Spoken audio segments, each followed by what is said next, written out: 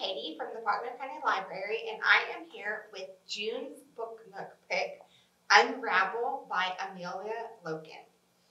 So Unravel is a young adult fantasy novel that is about Marguerite, who is 16 years old and is a deaf princess who also has some magical powers.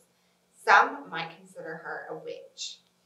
So Marguerite is in line for the throne of her country, and if you have ever read or followed any kind of royal books or books about people who are in line to thrones, you know that sometimes people who are not in line for the throne are not happy with those who are.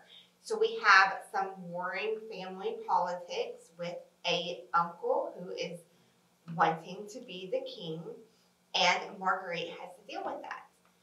A cool factor in Unravel is also that Marguerite does a lot of embroidery. So if you are a creative person who's interested in fiber arts, then you will get a kick out of some of the content in Unravel.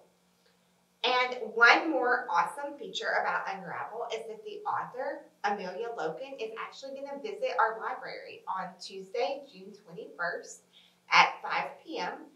And so if you want to read the book or hear about the process of writing it and the creative pursuits described within, and even some about deaf culture, you can hear Amelia talk about that live in person.